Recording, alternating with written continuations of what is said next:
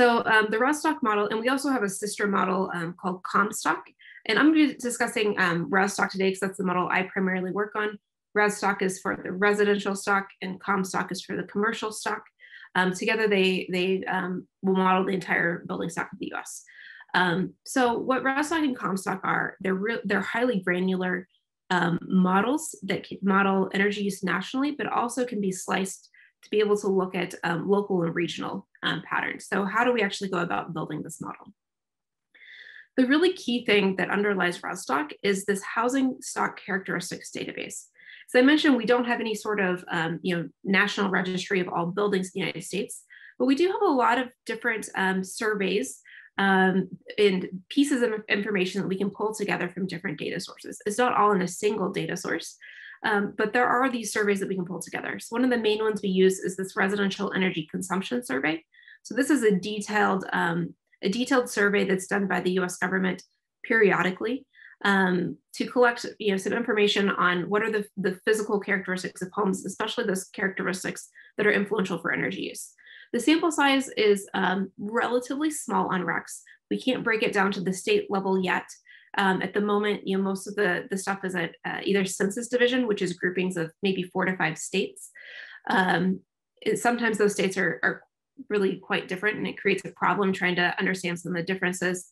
For example, the Pacific Census Division includes Hawaii and Alaska, which themselves are kind of unique cases, as well as California, Oregon, and Washington.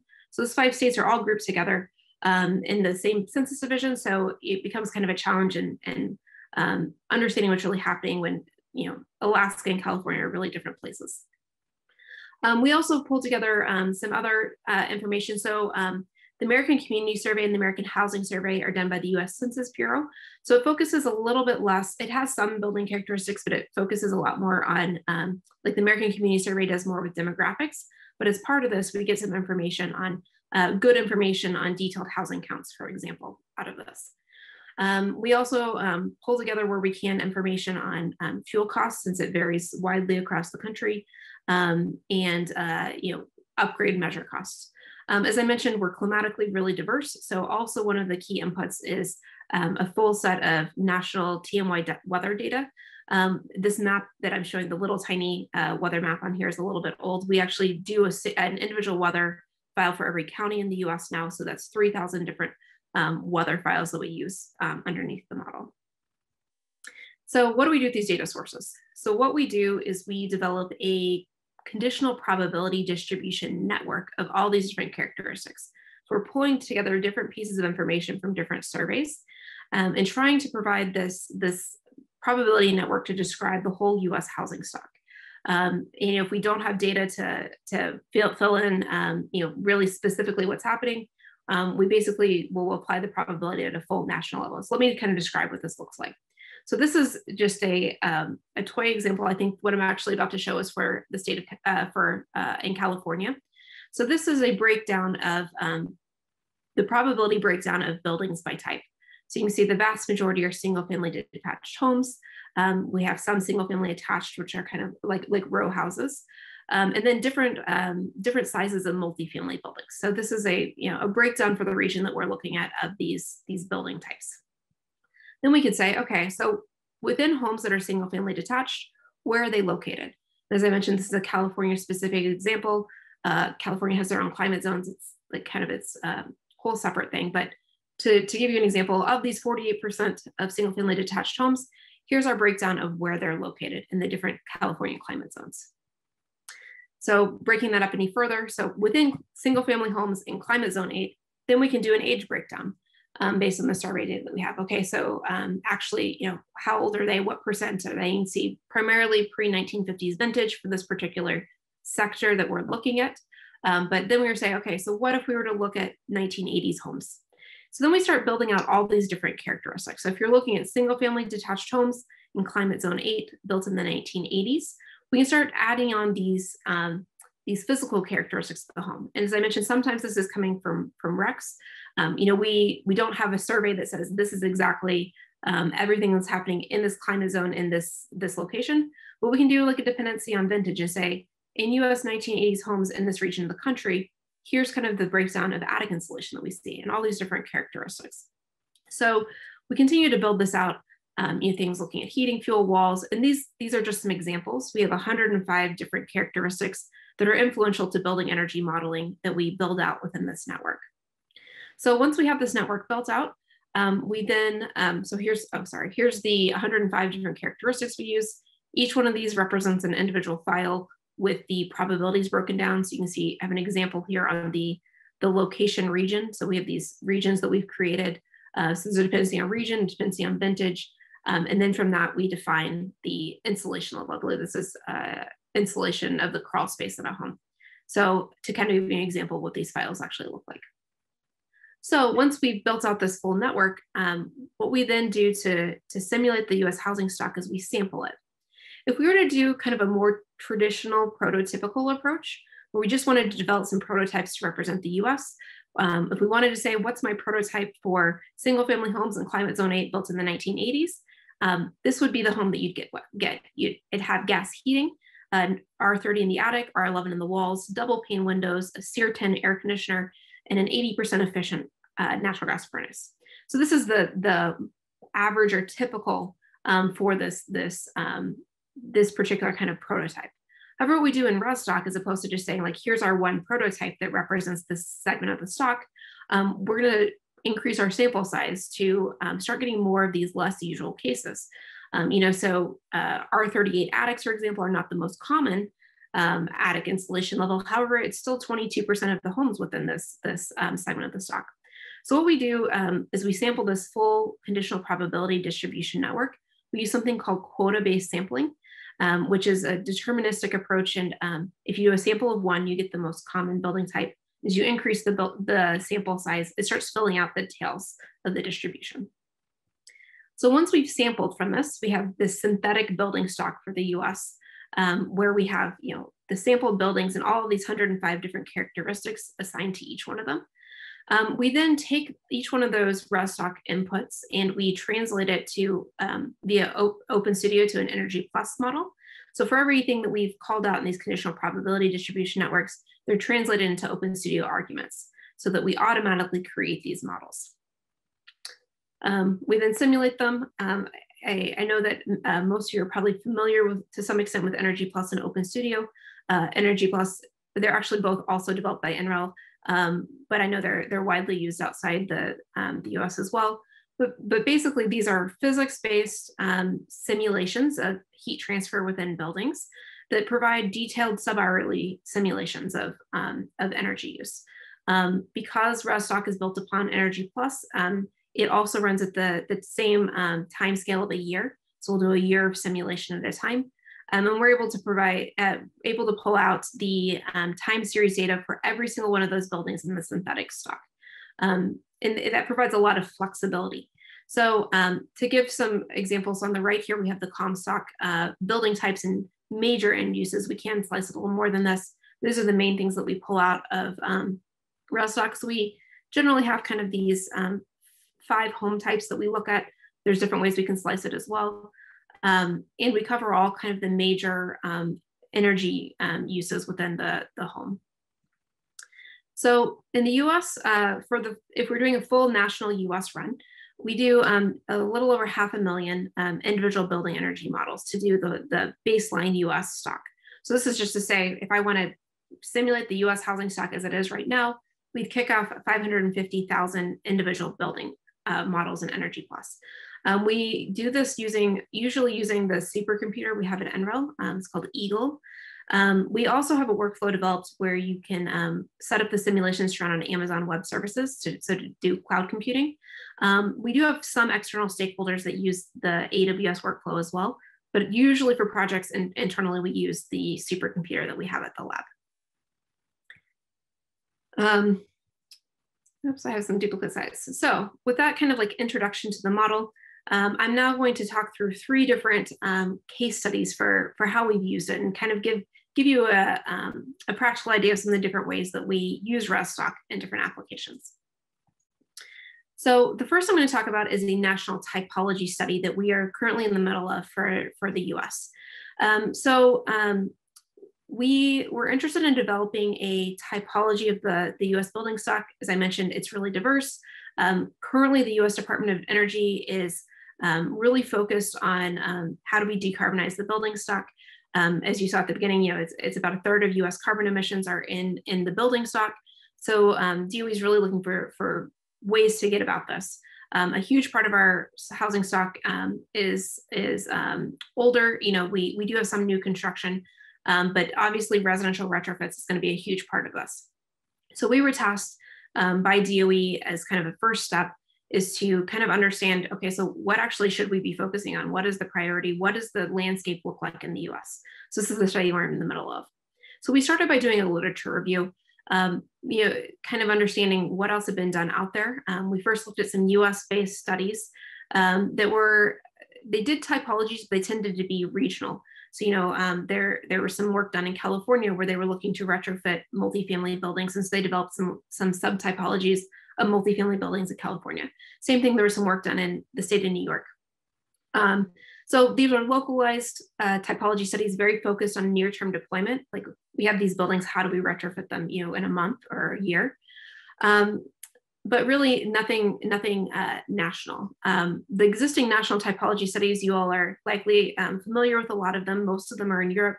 The Tabula project is one that covers a lot of European countries, but really nothing was found from the US. We also kind of reviewed some other ways of segmenting building stocks, and some of the existing building stock energy models kind of as a byproduct sometimes make these typologies.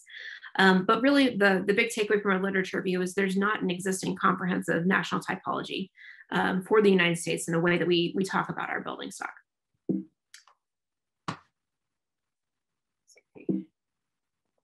There we go, okay. So what are the outcomes of the study that we're trying to get at for DOE? So in the near term, we're looking to identify basically what are the near-term wins, what are the things that will be easy to retrofit in the United States? Are there things that don't really require much research and development and new technologies? If we were to say, okay, go to this segment of the stock and just swap out the heating system for a heat pump, does that get us most of the way there to decarbonizing the housing stock? And I should also mention, I'm going to be focusing more on the residential side, but the study also covers the commercial stock as well. And then, so kind of identifying, are there areas that are clear wins that are easy to deal with and we should deal with them right now? Then also longer term, we also want to identify segments of the building stock that maybe we don't have good solutions for right now, that either require new technology development. And DOE also does a lot of work in research and development for building technologies. So helping them identify, kind of what are the needs and what are the priorities. If we're really serious about retrofitting the US building stock to get to zero carbon, what does that look like? And also a huge part of this is getting the costs down so that it becomes economically feasible to do a lot of these retrofits. So some of this work will be used also for trying to set cost targets for new technologies coming to the market. So the approach that we're taking for this typology work, because we have res stock and com stock, is a little bit different than sometimes you see in other typology work. In some typology work, you see where you kind of assess your national building stock. You segment into the kind of reasonable chunks that you think are most representative of the building stock, maybe prioritize them. And then sometimes it's the whole thing, sometimes it's just the top ones. You provide some characterization. We'll go in and try to collect extra information on the important thermal characteristics of the building. And then often at the end of that process, the building is simulated. Because res stock and com stock are already doing this kind of like national sampling, we actually have all the characteristics before we even run the model. Like we have the full appended characteristics. We know, what percent of homes have ducted heating versus non-ducted heating, or kind of what is the existing state of air leakage and infiltration in homes, for example. So because of this, it provides us a really flexible approach that we have this full characterization, and once we run the model, all the results are there. So we can play around with segmenting the stock in different ways. And so we've been working with DOE in a working group of industry partners and kind of coming up with this, but also after we're done with the typology study, someone else could take our results, the raw res stock and com stock results, and do their own segmentation on this. So for the residential sector, here are the preliminary segmentation parameters we've decided upon for segmenting our typology. So climate zone is a big one. So we're using kind of these 5 aggregated climate zones for the US. Building type, wall structure. This ended up being a little more, and talking to some of our industry partners, more important than we thought. In the US, we have a lot of wood frame construction.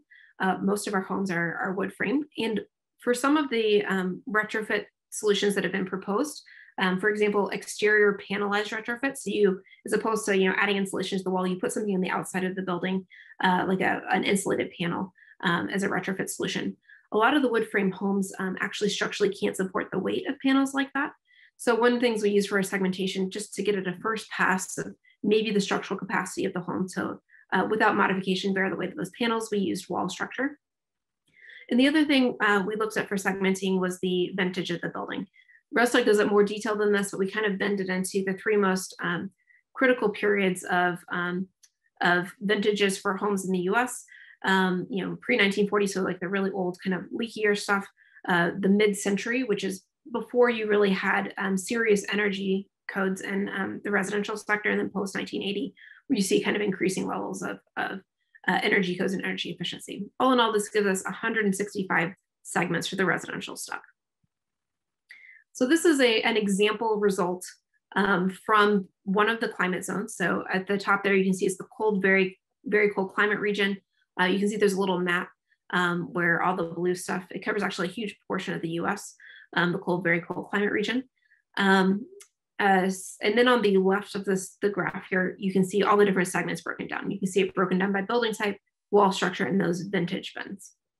The first column of results here is the building count within that climate zone in that segment. The second column is the average size of that building. The third column is the thermal load intensity. I should also mention, we're not showing plug loads in this particular graph, partly because of the framing of the project. So it's focused on HVAC and water heating. So you can see the average load intensity. And then if I go through one more, and this is the total segment thermal energy use. So if you're looking here, it's pretty clear to see like right away, just from like looking at this total energy use by segment, single family detached wood framed houses are really, for this climate zone, really the most significant contributor to energy use. And most of it's in the form of heating. Another distinction we make here is off of the color. So the dark red is fossil fuel based heating, and the kind of more pastel or the lighter red is a electric based heating. And so you can see the vast majority of homes are burning fossil fuel on site in this climate zone. So, kind of right away, if you're thinking about decarbonization, there's a clear takeaway that so much fossil fuels being burned on site is clearly a major barrier. Even if you're reducing the carbon emissions from your electric grid, something needs to be done about reducing it within the home. In a lot of this particular region, it's actually not even natural gas. It tends to be heavy fuel oils, and homes will have big tanks that get filled up with fuel oil. So it's actually a significant challenge to be able to retrofit these homes in a way that can provide heating and replacing those old systems. So that was the cold, very cold climate region. We did this for the other 5 climate regions as well. So you can start to see, so this is the mixed humid, which is the Southeast US, in the hot, dry, mixed dry, which is the Southwest United States. So you can see for mixed humid, it's still single family wood frame homes. You're getting a little bit higher proportion of electric heating in that particular region. For the hot, dry, mixed dry, we see actually not wood frame homes, but masonry homes tend to be a lot more common in that region of the country. Often this is like concrete block walls in this particular area. So you can see, the strategies that we might end up developing for these different regions might vary quite a bit, just based upon the existing technologies and wall types. You can see in the hot region, you're obviously seeing some more cooling because it's a quite hot area of the country. This is 2 more climate regions. This is the hot humid, which is the far southeast, and the marine climate zone, which is like all along just right on the west coast. So for hot humid, significant amounts of cooling. Also really pretty high proportion of electric heating already in that region, although especially in single family, you're still seeing some fossil fuel. In the marine climate region, this is because it's coastal, it tends to be a really temperate, so not very hot, not very cold climate region.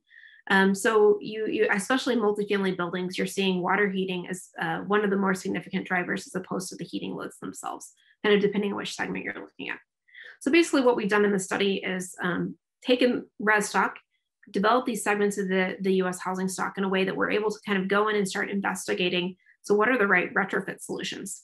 So as I mentioned, this work is underway right now. What I'm showing you right now is just base res stock run without any sort of upgrades yet. We have a draft report on this that should be released probably within the next couple of months. We are planning on the next phase of the project is, okay, so here's the baseline stock. So what are the strategies we can use for actually retrofitting it? So as I mentioned, we're going to try some of the easier measures. What if you just swap out equipment? What if we just put in a heat pump for space heating and a heat pump for water heating? How close would that get us? Like, how much is this going to reduce the thermal load just by electrifying and using some of those high efficiency technologies? And kind of increasing in our complexity of the retrofit that we model. What if we start swapping out windows and some of these really more intense things? Or what if we model an exterior panel that really changes the thermal characteristics of the wall? We also are developing kind of an online dashboard where anybody can go in and look at the results themselves and maybe re-aggregate and say like, well, I didn't want to look by this climate zone, let's look at the state level. As a way to try to get some of these results out there. A lot of decision-making in the US happens not at the national level, but state and local level. So trying to get some of that information to local stakeholders who are also really interested in decarbonizing their building stocks. So that was project one. I'm going to talk about another project that's a little bit more kind of a classic application of res stock that we're doing with the city of Chicago. So this is an overview of the full project. Basically, we're partnered with the city of Chicago, ComEd, which is the electric utility in the Chicago area, and a nonprofit called Elevate that does a lot of work in energy retrofits in the Chicago area. So it's kind of a comprehensive project where we're going to do some modeling of the city of Chicago to basically the overall goal is to reduce energy use in homes by 50% and try to identify those strategies. Elevate's then going to actually do a field validation of some of our recommended strategies where they're going to go into homes in Chicago and actually install some of the retrofit packages, and so we can actually measure the home performance. We're also doing some modeling where we scale up our recommendations for home retrofits to kind of citywide scenarios to provide some guidance for City of Chicago on how should they go about developing a plan for decarbonizing the building stock. There's also a whole like environmental justice side of things. So understanding that these results we've mapped, how do they impact different communities? The US tends to have really segregated neighborhoods because of our racial history and the way that policies have rolled out. And so there tends to be pockets of really disadvantaged communities within cities. So we want to be sure as we recommending these scenarios, a lot of which involve electrification. Electricity is more expensive than natural gas. We want to have a good understanding of, are we recommending something that could have a really negative impact on low-income households especially. And then also the final step of the project is providing some general recommendations kind of to the larger region. Chicago is just one city in the Midwest. However, there's probably some takeaways based upon their stock that we can use to recommend to the larger region. So today I'm just going to be talking just about these first two parts, that the modeling parts that NREL has worked on. So the way that we went about this for Chicago is we first modeled a bunch of individual upgrades, kind of like one at a time upgrades. We have 60 different upgrades, but we put them into 3 different groups. Group 1 was what we called like fuel agnostic thermal upgrades. So it doesn't matter what heating fuel you have. So for example, increasing insulation in your walls or increasing insulation of the attic, these things that would benefit the home regardless of what their heating fuel is. Group 2 was multi-fuel technologies. So these are things that could be run on either electricity, natural gas, or some other fossil fuel. And some of them involve fuel switching and some of them involve just increasing the efficiency of the equipment. And the third group, this is what we were calling easy swap. So this is swapping out appliances, basically. So, what if you put in a really high efficiency, refrigerator or things that basically any home could take pretty easily. From these initial 60 upgrades, we then group them into different packages, kind of groups of upgrades together, since there's interactive effects, especially anything impacting the thermal performance of the home, and put them into kind of 3 different groups of increasing aggressiveness of retrofit. So group 1 are things that the current electric utility could fund right now with their existing efficiency programs. Group 2 is more comprehensive. It involves sometimes some fuel switching, but like a little bit more intense. And then Group 3 is like full electrification. Like we're going to go in, we're going to be taking out a lot of the natural gas heating and going really high efficiency with the equipment. So what do some of these results look like?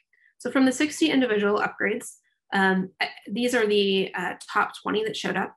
You don't need to read these all in detail. You'll see the orange ones here are related. It's the multi-fuel equipment. So they're all related to heating basically. And you'll see a lot of air source heat pumps and mini split heat pumps on this list. So, and these are savings just from that one change alone. So you can see this graph is showing percent EUI change. So there's some of these heat pump upgrades. If you're switching a non-ducted fossil fuel-based system to a mini split heat pump, that alone is getting you to over 55% savings within the Chicago housing stock. Same thing with swapping out room air conditioners for heat pumps, and also as a consequence, swapping out the heating system, really deep savings. So this was a bit of a surprise to me that just the heating equipment alone could get to these without any other thermal changes, get some of these deeper savings. Also kind of for some context, this is the breakdown of kind of what's happening in Chicago. The vast majority of homes use fossil fuel-based heating, 96%, whereas only 4% are using electric. We also were really interested in whether the home had ducts or did not have ducts. Chicago tends to have an older housing stock, so it's really would be difficult to go back in and put ducts into homes that don't already have it. So it was basically informing what solution we were recommending. We were recommending mini split heat pumps for the non-ducted cases and air source heat pumps that had basically central air source heat pumps for homes that did not. So you can see the vast majority, are fossil fuel ducted systems. So they usually had forced air natural gas furnaces to start with. So what do the packages look like? So this is the colors here roughly correspond to the kind of groups of packages that I showed you. The orange and yellow are the full electrification. The blue are things that the utility could fund under their current programs. And the green is kind of like an in-between. It's a more comprehensive but not full electrification. And we're showing kind of a variety of metrics that we're able to generate with ResStock here. So if we were to apply these different packages, which put together these different upgrades, so this is packages of upgrades, not individual upgrades. Kind of what sort of, the first column is the percent EUI savings. If you recall, that's the main metric for the project, is trying to cut the EUI in half. Then we were looking at saying things like how much would the utility bill change for the homeowner? What's the payback period? How much CO2 does it save or not? The cost of the initial capital cost of the upgrade. And then the final column is how many buildings in the city could actually receive this package of upgrades, since they're tailored to different kind of segments of the stock based upon their existing heating system. So everything that's making the 50% mark has a heat pump. So it's kind of one of our big takeaways is that you can't get there really without electrifying the heating and moving to heat pumps. Just to highlight the best that an existing utility package, the existing incentive structure could get to, if you replace an older boiler system with a more efficient boiler, you can get to about 36% savings, but it's still shy of our 50%.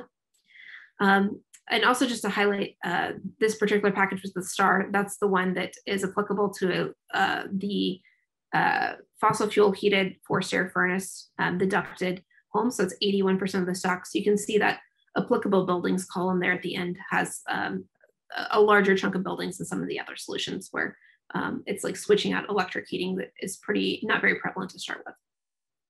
One of the advantages of ResStock, so what I showed you on this previous graph, this is basically the average across these packages. So, but if you recall, ResStock actually is drawing all of these different samples. And so this isn't just a single model that's showing us this, it's a whole bunch of different building energy models. So another way we can look at it is this box and whisker plots. So this is looking at some of these same packages, but in different vintages of homes. And we can also look at kind of the spread. Like on average, we think that some of these electrification packages that are shown here at the top are getting us to the 50%. But there are, of course, there's homes where it doesn't reach 50%. And so some of what we're working on the project right now is understanding these tails of the distributions a little bit better. What makes it, gets us to the deeper energy savings, and also from the cost perspective. As I mentioned, we are really sensitive in this project to understanding how disadvantaged communities especially might be impacted by some of the things that we're recommending. And so the second column here is the cost savings. you can see in a lot of cases that it's not cost effective, and kind of understanding what makes it cost effective versus not cost effective. What are the different differentiators of the stock itself? So that's something that we're digging into right now. Also, just to mention another way to slice this, I was showing averages, and then I showed kind of breakdown by vintage.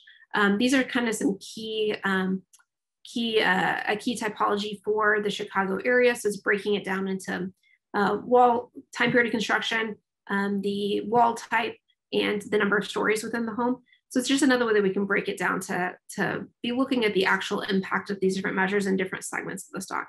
So we're not just recommending blanket, like here's our one package that we say for everything. We're able to really drill down into the details and understand, okay, so if we're looking at this home type, kind of what range of outcomes might we expect, and kind of what are the predictors of that? Okay, so I think I'm running out of time, but I'm on my final project, and I will go quickly on this. I'm going to talk a little bit about the LA 100 project. So this is probably one of the more unusual applications for ResStock. So the Los Angeles 100% renewable energy study was much bigger than just building sector modeling. It actually spanned a lot of different modeling groups at NREL. So the LA City Council, LADWP is the electricity provider for the Los Angeles area. It's municipally owned, so the city owns their utility. And so the LA City Council had directed LADWP to evaluate pathways to get to 100% renewable energy. And there's a lot of other, kind of nuance to this, like not just get to 100% renewable energy, but what are the impacts on the health of people living in Los Angeles? What's the change in the local economy? Are there different disadvantaged communities that might benefit or be, how can they be a part of the solution? And so this was a really comprehensive, mostly grid modeling effort. So it's the first study that we're aware of that's ever been done that models a large real electric system that has to balance supply and demand. So this was time series forecasting.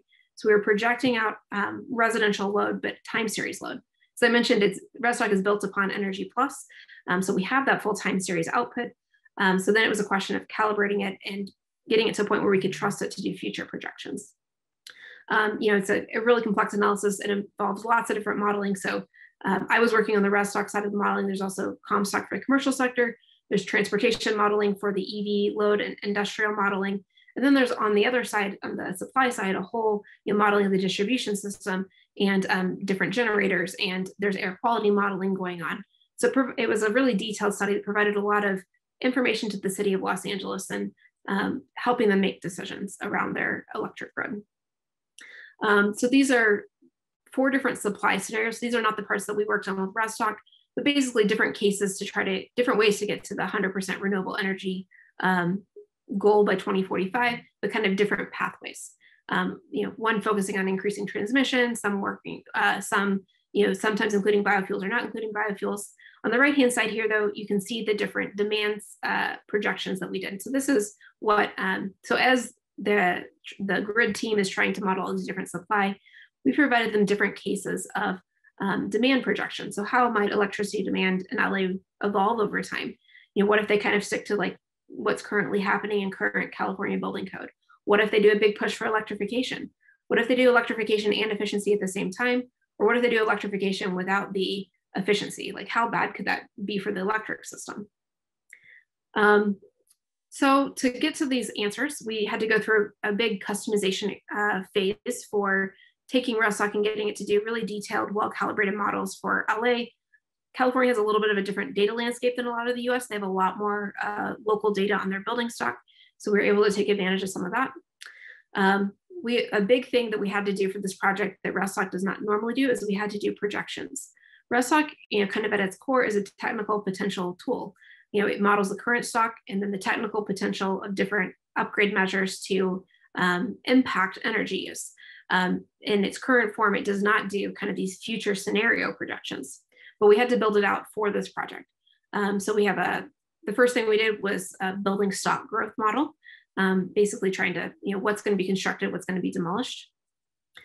We then did electrification. And we had some LA mandates that we were responding to and trying to set these different electrification cases. And then we also were doing higher efficiency equipment. California has their own building code and their own appliance standards. So we were being responsive to current and near-term appliance and building standards in the state of California. As I mentioned, actually we were partway through the project and the city of LA dropped this brand new sustainability plan, like made it public, and we didn't have any sort of heads up. And they're like, now you need to model and respond to this plan. And it's actually a really interesting city plan. It's a really comprehensive, it's really aggressive. You know, it involves carbon neutral buildings by 2050, which, you know, especially in 2019 seemed extremely aggressive for what most of the US was putting out.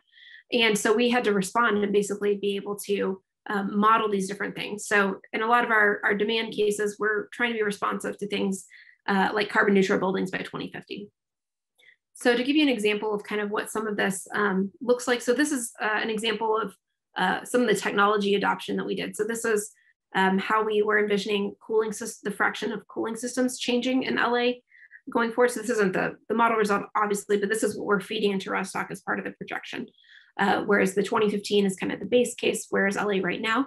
And then under these different, you know, business as usual, kind of some moderate efficiency, high efficiency, high electrification, and then the stress case, which is where you do the electrification without the efficiency. How does cooling actually change? All of our cases, we saw cooling increase. There's also a lot of kind of equity issues around access to cooling in Los Angeles. Parts of some of it's temperate, some of the city is actually pretty hot, and it's kind of a health issue to not have access to cooling. But you can see there's a really big difference in the way that we're deploying different equipment. So the purple is kind of a traditional central air conditioner, whereas the blue is heat pumps. And so we also, which would also serve the heating loads in the homes as well. And the dark blue is also the dark gray is also heat pumps, just mini splits instead of air source. So kind of what does this look like going forward? So this is the total results, not just for residential buildings, but across the different sectors. So this is the total annual load in terawatt hours. So the yellow is residential. So you can see, you know, there's an increase in load over time, but you can see a huge difference between, you know, that moderate case where you're just doing kind of basic efficiency versus the other cases. If you notice, it goes up every single time because we're also, even between moderate and high, because we're also electrifying. However, if you're looking at difference between high and stress, which is basically, stress is where you do electrification without the efficiency, you're seeing like 1.5 terawatt hour difference in the total amount of electricity demanded. So it's basically making a clear case for the role of energy efficiency during this future where we're electrifying. This is also some of the study results looking at it, not by total energy use, but by the peak demand. So this is for an electric system, this is what they're designing to for LED-WP. So we were able to look at not just how the peak demand magnitude increases over time, but we also looked at the timing of the peak. And the more heat pumps, especially you start putting in the system, you start getting kind of more unusual or shifted peaks and things like that, sometimes later in the day because of all that heating coming on as the sun goes down, for example. And so from the study, we were able to take, you know, these ResTalk results and look at actually the impacts at like a utility system level. Also, this, I should also mention, I don't think I put it into the slide deck, but this study is now fully publicly available. There's a big series of reports online, and I can point you all to that if anyone's interested in kind of digging into it, because this is just a small piece of all the results included in the study. We also just found out that, so this study is fully released in public. We also just found out that LA is going to be hiring NREL to do a next phase of LA 100. It's going to be very focused on environmental justice in disadvantaged communities. And so there's going to be a really strong role of residential building modeling as part of this. So kind of looking ahead, whoops. So what's next for ResTalk? I've given kind of just 3 example projects of things that we're doing with ResTalk right now. We're in the middle of doing a major time series calibration for ResTalk that will be complete this fall, where we're pulling utility data from different parts of the country and actually doing time series calibration on the model to improve the accuracy of the time series projection or time series results from ResTalk. One of the big things I think we're going to kick off in next year is doing national scale projection capabilities. We built it out for LA. It was kind of hacked together. It's not something that's easily scalable. There's a lot of software development that actually needs to go into being able to do this in a reproducible way. And by projections, I mean being able to grow the building stock, have technology adoption models, also putting in appropriate future weather. Using present day weather is not appropriate when you're trying to do a model of 2050. We need to be able to pull in some of the different climate change RCPs. We're also doing some other things like improving the way that we're estimating CO2 impacts, trying to incorporate more focus on disadvantaged communities, environmental justice. It's a big focus of the new US presidential administration. And it's housing is obviously something that's really tied to people's well-being. So it's something we want to be able to comment on, or at the very least be sure that the things that we're recommending aren't negatively impacting disadvantaged communities. There's also a lot of ongoing work kind of looking at resilience and the role of residential buildings. I don't know how much you all heard about some of the outages that happened in Texas, in the southern United States during a cold snap. Texas is an area with really high electric heating that basically ended up having to do rolling blackouts during a cold snap. It got unusually cold for that area of the country. And a lot of people ended up dying actually as a result of the cold. And so there's also this strong need to kind of understand, how can buildings help play a role in resilience, either through passive survivability or through, being able to have some of their own on-site generation or batteries and things like that. I think that it's still kind of being worked out, but I think we're going to see a lot of increased focus on doing local and regional modeling, similar to what we've done in the city of Chicago and city of Los Angeles. I anticipate that we're going to be seeing a lot more emphasis on this. The new presidential administration is really interested in providing technical support to different areas of the country and helping cities come up with their own effective local solutions. So I anticipate that we'll be doing kind of some more of these local projects with ResStock. I should also mention REX, one of the major surveys that underlies ResStock, as I mentioned, we're using one from 2009, which is pretty old at this point. It's also at the Census Division level, where REX 2020 is being processed, and it's the largest sample size that's ever been done. It's the first time that we're going to have any sort of state level data for every single state in the United States. So we're really excited to get some more regional differentiation and the building characteristics where we're having to make assumptions about whole regions right now. So I know that I've gone over at this point, but I will now take questions. Great, thank you very much. And I, for one, already thought it was a really inspiring presentation. So anyone who has questions, you can put them in the chat. Some have already done so. Oh, okay. You find the chat. We can get started with. Maybe to make it easy for you, you can check, but I'll read out some questions, maybe moderate a bit. And so anyone in the audience who still has questions, please feel free to add them to the chat. So maybe starting with a basic methodological question from Arnold. So you start with this probability network.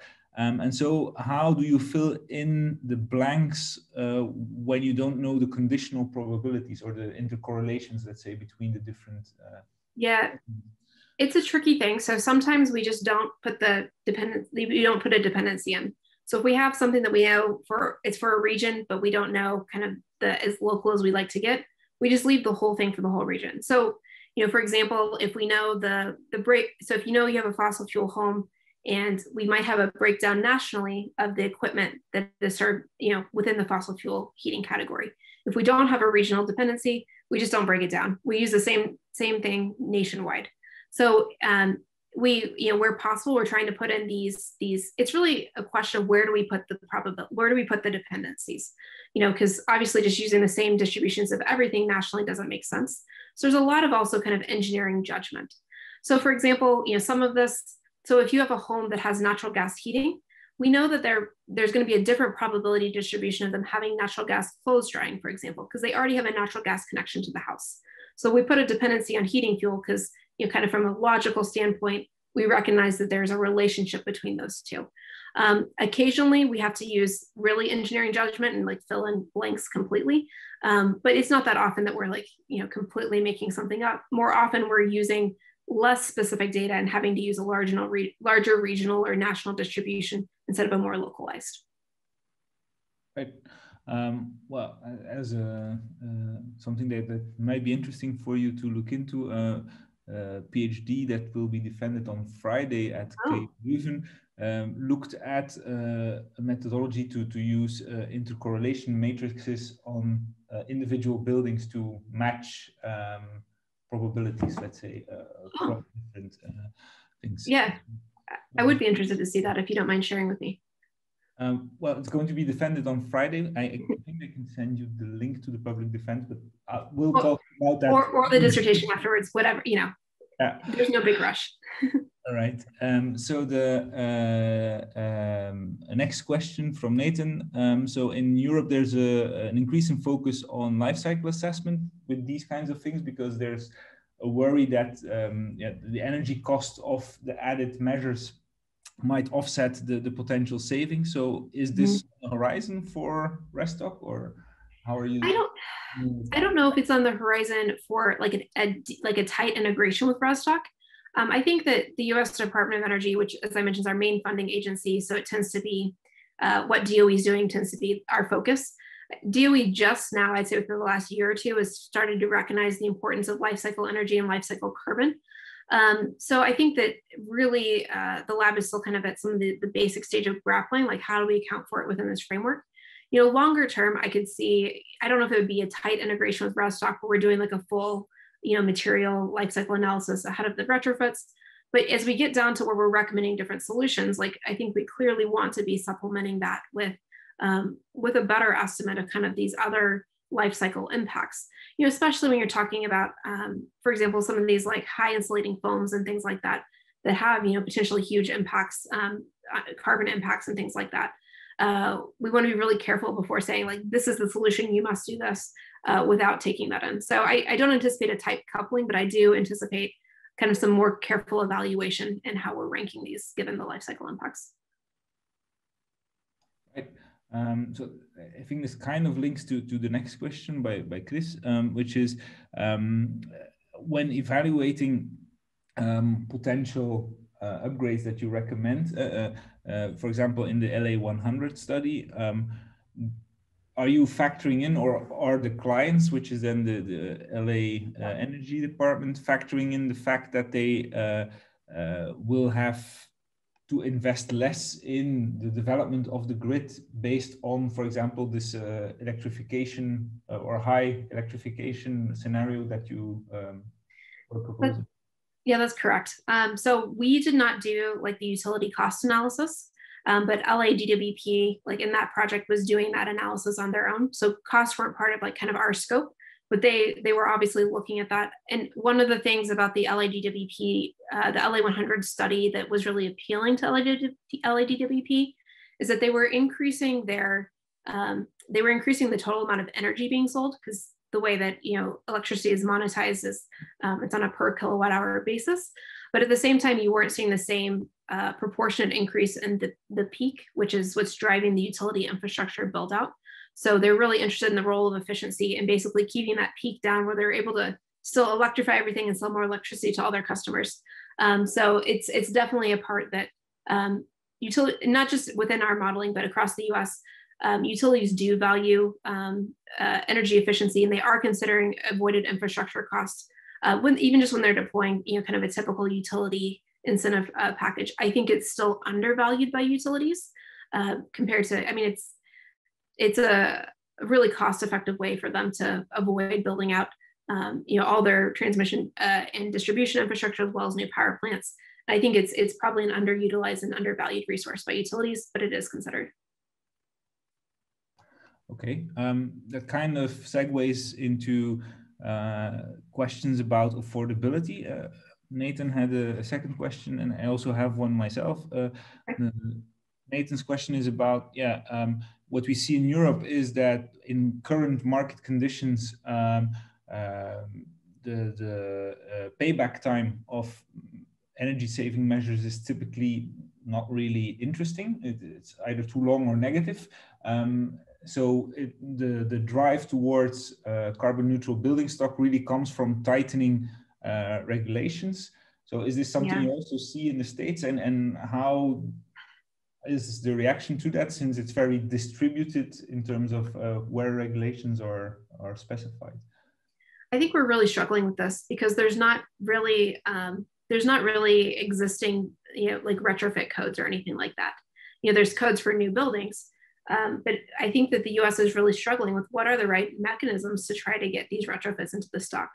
Yeah, because there are some things that are, even for things that do have quicker payback periods, it still is really difficult to get, an individual homeowner or even worse, a renter or landlord to make a decision to because that's not how usually energy decisions are made.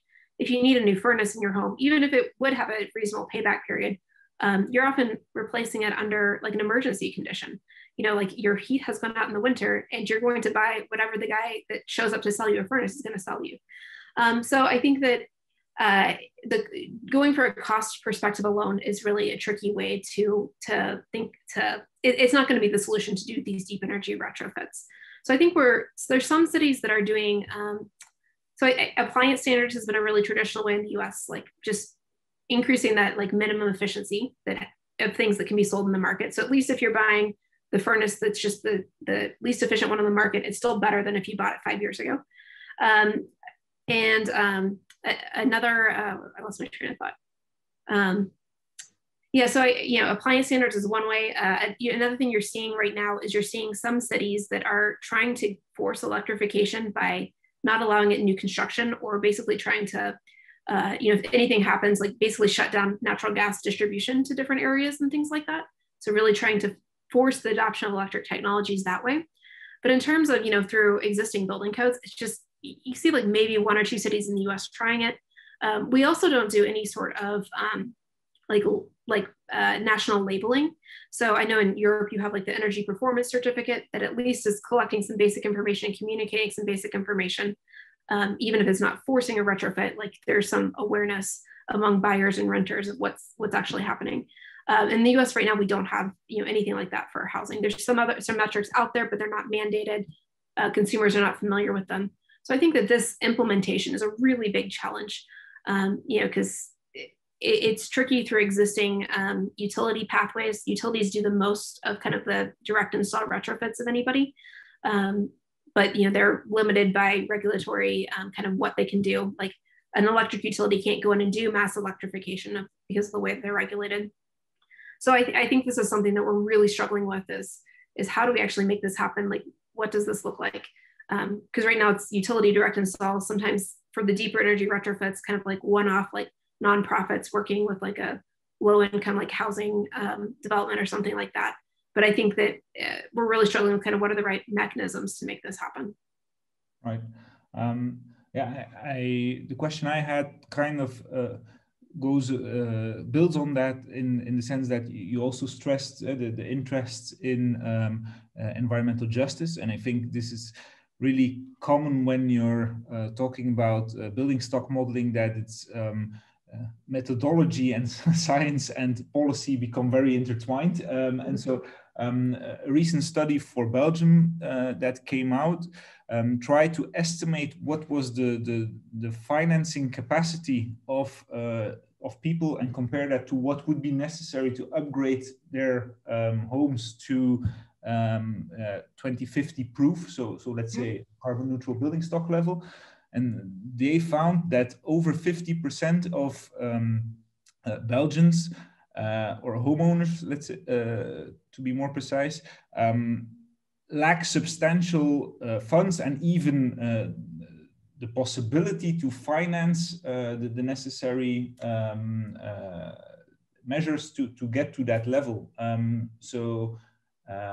Is this the kind of work that is also included in the environmental justice part of the Restock work, or is this separate? So I think that'll be part of it.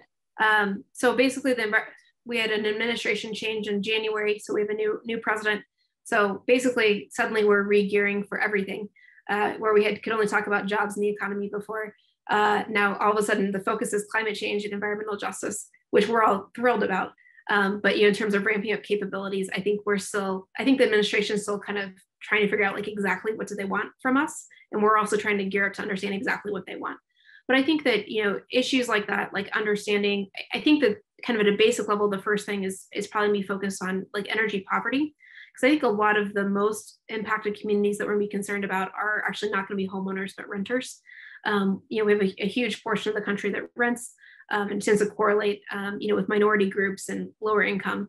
And so I think that there's going to be a piece probably looking at the capacity for owner-occupied homes to be able to be funding retrofit and energy affordability. But I think probably our primary focus is going to be on the renter-occupied dwelling units. So from that, I would like to jump to kind of something that relates to the types of measures that you then recommend. What we often find is that piecemeal retrofits of existing homes are often not that cost effective in the long run.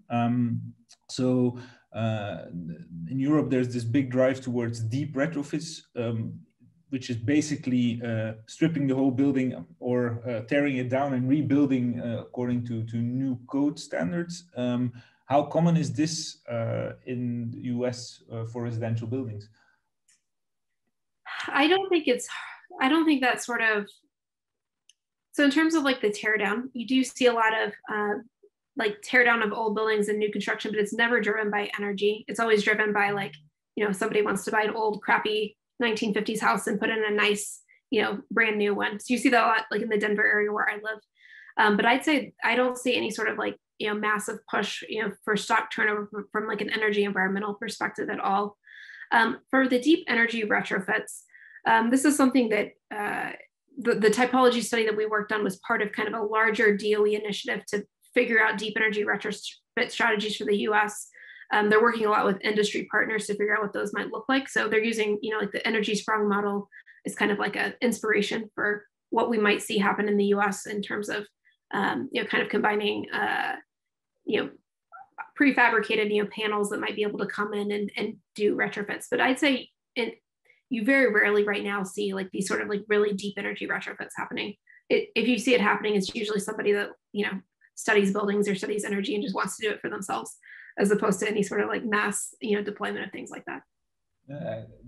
Maybe it's a misconception of mine, but I would expect that tearing down and rebuilding, since the big majority is wood frame construction, would be actually a cheaper solution in the US compared to here in Europe. It might be. I mean, that's why for just like real estate value reasons, what you see a lot of these homes in Denver, they're called scrapes. You take the old home, you scrape it off, and you put like some new fancy. It's at least to the new Denver building code. Sometimes you'll put 2 units on there instead of the one original single family. And it's cost effective. Property values are really high here, and the land is worth more than the house at that point to put the new one on. But I don't see people thinking about it very much from the energy perspective. Right.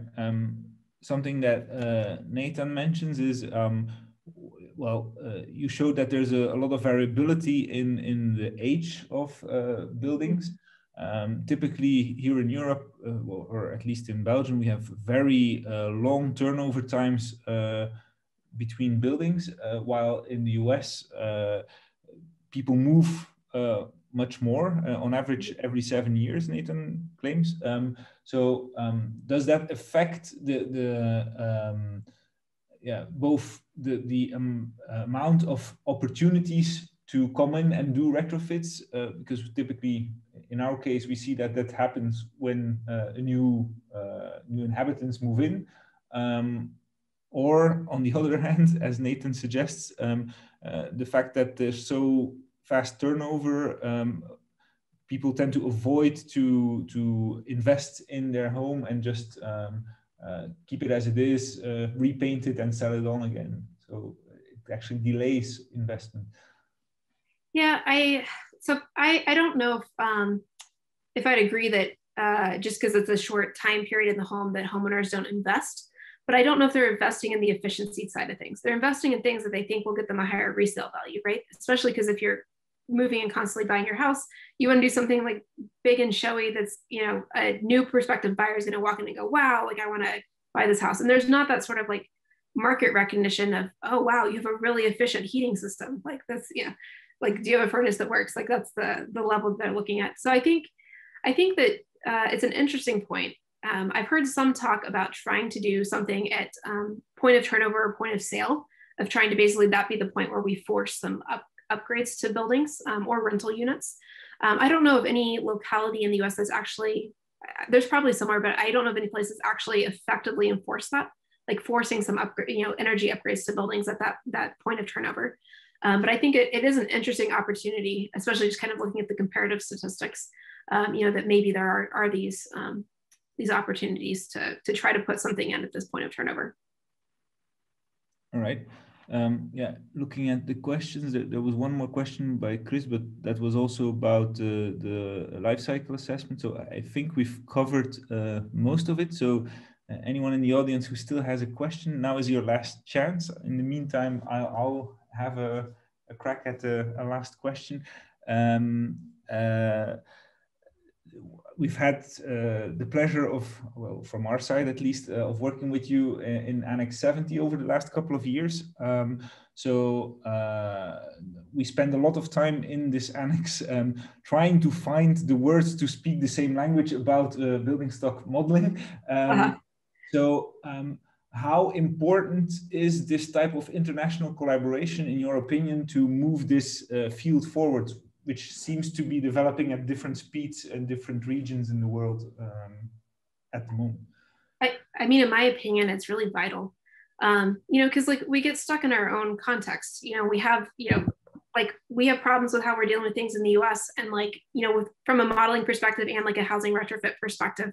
And you get so stuck in your own context that sometimes it's hard to think kind of outside the box of like, okay, what are other ways that other countries have approached this? What other techniques have they developed that might be applicable to my context? So in my opinion, like that sort of like international collaboration is really important. Yeah, yes, we each have our individual challenges, but we still have a lot that we can learn from one another. Right. Well, on that happy note, I hope international collaboration in the near future will be more than just looking at more screen time. Yeah, I hope so too. I am sad that I wasn't able to come to Belgium for this. Yeah, would have been very nice, but we'll definitely have a rain check on that one. So thank you so much for this lecture. I really enjoyed it. I think I speak for everyone if I say that we learned a lot, and then it's time for us to go to bed and for you to enjoy the rest of your day. Yeah. Thank you so much for having me. I really appreciate the opportunity to talk, and feel free to reach out to me, you know, if there's things that come up afterwards. I should also put a plug in that because this area is becoming really, really important in the US, there's NREL is hiring a lot, you know, across, you know, kind of internships, postdocs, full-time employees. So if anyone is interested in kind of an international experience, feel free to let me know that as well. That's a really nice way to end this lecture. So thanks, and see you soon. Maybe just one more thing. Janet, again, thanks for the interesting presentation. The last presentation in this series will be held May 6th by Maarten de Grote from Vito, and he will be talking about the renovation challenge in Belgium. We should be starting renovating 100,000 buildings a year. So that's the topic he will be addressing. So everybody welcome to attend that lecture as well. Janet, thank you very much. Thank you. Have a nice day, which just starts, I presume, or just midday, but yeah, so halfway through. Okay. Okay. Thank you. Have a good evening, everyone. Bye-bye.